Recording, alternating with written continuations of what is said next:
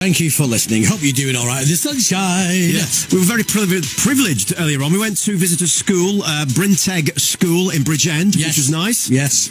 And we met a few people there. Hi to Reese, who they've got a radio station there. I know. It's better than this one here, I can tell you. Absolutely. And you know what? It was great to see so many young kids interested in doing this job in the future. And so it was a great honour to go down there and give them some advice. Yeah. I hope it's worth it from us two. You know, maybe don't listen to me and him, but there we are. Liam was doing some work down there, in the studio. And no, stuff. Liam what did he mention? Oh no, Liam was Reese doing some work down there. Reese was the DJ. Yeah, and Reese was actually better than we were. He was very good. We don't say that in case the boss is here. When his demo comes in, we'll have to put it in the bin quickly so it doesn't.